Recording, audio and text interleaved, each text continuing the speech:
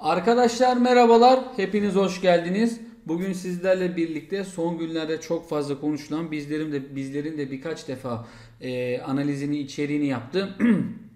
Sasa hakkında konuşacağız.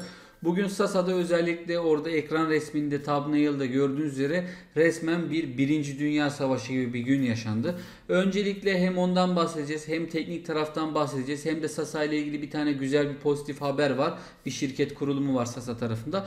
Onlardan sizlere tek tek bahsedeceğim. Ama bugün benim gördüğüm tamamıyla o ekran resminde gördüğünüz, yani muhteşem bir gün diyebilirdim. Sabah ilk 5-10 dakikasında direkt. Onu da bugün gördükten sonra dedim ki bu akşam bu içeriği yapayım. Sasa yatırımcısı sever. Tabii ki Sasa ciddi 20 milyar dolar civarında yatırım yapacak olan. Şubat ayında işte bu yatırımın temeli atılıyor. PTA tesisi Haziran 2. çeyrek, 3. çeyrek gibi devreye alınıyor gibi yatırımları olmuş olmasına rağmen bugün farklı bir noktadan bakacağız Sasa'ya. Şimdi dostlar haydi gelin önce bir teknikle başlayalım. Amerikan borsaları ve Borsa İstanbul tek uygulamada. Borsa İstanbul'da yıl sonuna kadar komisyonsuz işlem için hemen Midas yatırım hesabını aç. Evet, tekniğe baktığımız vakit değerli dostlar, şimdi Sasa bugün 123 ile açtı. Birinci Dünya Savaşı'nı birazdan göstereceğim, merak etmeyin. 123 ile açtı. Burada bir savaş oldu. Ardından günü 149 tavanla kapattı. Özellikle denge işlem hacmine bakarsak 144 görünüyor. Yani bu seviyeler akümüle olabilir buralarda. Onu söyleyelim. Özellikle hızlı bir şekilde 160'ların üstüne atması gerekiyor ki tekrar bir yükseliş trendi bekleyelim. Buralarda git gel yaparak yoluna da devam edilir. Belli bir sürede dinlenebilir. Bize onu gösteriyor özellikle. Onu söyleyeyim sizlere. Şimdi önünde iyi dirençler var. 155-160 arası direnç. Özellikle 160'ın üstüne tutunması lazım. Şu bizim 159 görünüyor. 159'un üstü ve altı olarak bakabiliriz. Üstüne atarsa rahatlar. Bilginiz olsun. Aşağıda bir 115 desteği demiştik biz, ne zaman bunun içeriğini yapmıştık, birkaç gün önce yaptığımızda. Oralara kadar gelmese de ana nokta 133-145 arasında böyle bir akümüle olacağını, oralardan tepkiler beklediğimizi söylemiştik. Sarktı ve yukarıya yönlü sert bir tepki aldı. Hayırlı uğurlu olsun. Al-sat tarafı, al-sat algoritmamız tarafında da hala bir sat sinyali oluşmadı. Bu sat sinyalinin destek noktası üstüne çıkacağı yerde 166'lar görünüyor. Yani biz öncelikle şöyle bir 159'un üstünü bekliyoruz. İsteriz. 159'un üstünde olmasını arzu ederiz.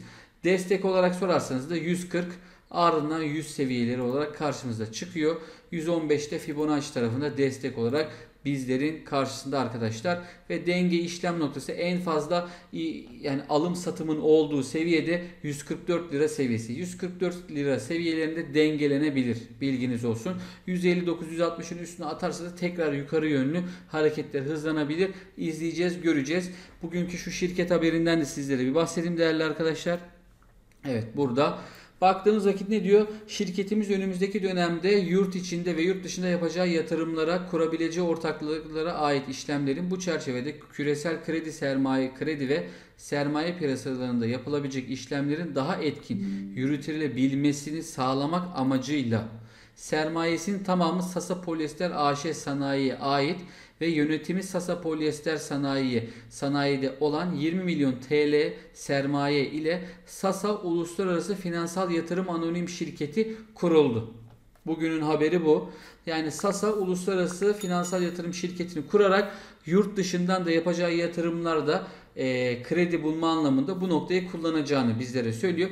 Yönetim planına göre söz konusu şirket yurt içinde ve dışında iştirakler ve bağlı ortaklıklar edinilebilecek, ama her halükarda sermayesinin çoğunluğu ve yönetim kontrolü Sasa Polyester'de olacak. Bence burada Sasa ile ilgili bir ortaklık, belli bir yüzde işte yönetim hakkı Sasa Polyester'de olacak şekilde yatırımcılar dahil edilebilir gibi, sanki ben öyle anladım. Hayırlı olsun bu da. Şimdi gelelim Sasa Polyester'de çok merak belki de ettiğiniz Birinci Dünya Savaşı. Haydi gelin bir de ona bakalım. Evet. Şimdi Sasa bugün nasıl kapattı? 6613 tane emirle 1.1 milyon lotla tavanda kapattı. Güçlü bir tavan mı? Evet, güçlü bir tavan. Yarın da bu haberin etkisiyle tekrar tavan gelebilir mi? Gelebilir. Gelirse 160'ın üstüne atar. Daha da rahatlar kağıt. Tamam. Bakın bugün 123'e kadar sarkan, tabanına kadar sarkan. Bakın ara kademeler bomboş. Öyle bir alım geldi ki bir anda. Yani tokat gibi bir alım geldi. Şeyde de thumbnail'da göreceğiniz üzere bir Yeniçeri askeri koydum ona. Osmanlı tokatı desek yeridir. Neyse 149.4'te de bugün kapattı. Kapanışa bir 3 milyon lot kadar da lot satışı geldi. Şimdi evet, Osmanlı tokatı burada. Veya Birinci Dünya Savaşı burada. Bakın Bank of America bizim kanalımızdaki tabiriyle tilki yatırım. Esprili olarak biz bunu söyleriz. Espri amaçlı söylüyoruz. Tilki yatırım tam tabandan 122 liradan 1.4 milyon notu sabah direkt, yani açılışta sattı. Açılışta oraya girmiş, oradan satıyor tabanı. Bunu sattı fakat Osmanlı yatırım tarafında satışın gelmesinden sonra hızlı bir şekilde direkt 135'lerden 135, 140 oralardan alınmaya başladı. 1.2 milyon not kadar. Yani direkt buradaki taban, Bank of America'nın elindeki tabana sattığı mal boşa gitti. Yani Birinci Dünya Savaşı aslında burada buydu. Gün içinde garanti de ciddi bir şekilde alıma geldi. Yatırım finansman ardından geldi. Yani burada kısacası Bank of America tabandan bugün malı çok ciddi şekilde sattı. Artık bu da onların bugünkü kaybı diyebiliriz. Bank of America genelde bu tarz kayıplardan sonra geliyor, yine almaya çalışıyor. Tavana emir giriyor. Bir şeyler yapıyor. Edindiğimiz tecrübelere binaen dikkat etmekte fayda var. Pozitif anlamda bir şeyler de olabilir tabii benim bu tahtadaki tecrübeye binaen, hissedeki tecrübeye binaen. Yani Bank of America'nın bugün direkt tabana 1.5 milyon lotoya kadar lotu satışa koyması, sabah açılışta direkt tabana bir daha sürmek istemesi, ardından Osmanlı yatırımından gelen alım hamlesiyle taban falan kalmadı, bozuldu, hisse tavana gitti. Bank of America'nın elinde mal ne kadar kaldı? Şöyle bir ilk bir aylık şöyle bir bakarsak herhangi bir malzeme görünüyor mu? 21'inden şöyle bir bakalım. Herhangi bir şey şimdilik Bank of'un elinde görünmüyor. Zaten son bugün değil de bundan önceki iki tabanda da QNB gelip almıştı. QNB ve Osmanlı yatırım tarafında alımlar ciddi şekilde olunca tabanda bozuldu. Bank of'un elindeki malı da bugün Osmanlı yatırımdan, artık yatırımcılar kimse bilmiyorum, Osmanlı yatırımdan birileri de aldı. Hayırlı uğurlu olsun. Tamamıyla bir Birinci Dünya Savaşı'ydı. İsteyen meydan muharebesi der. Ben biraz daha ilgi çekici olsun diye o şekilde bir tabir kullandım. Herhangi bir mantık yok orada. Sadece ilgi çeksin ve olanı göstermeye çalıştık. Sonuç bu. Yani öncelikle Sasa'nın 160 liraların üstüne hızlıca atması lazım kendini. Atabilirse rahatlar. 144 lira seviyeleri denge işlem noktaları. 144 seviyelerinde yataya bağlayabilir. Bağlarsa normal karşılarız. Var olan yeni bir şirket kurulumu, 20 milyon lira sermaye ile bir şirket kurdular.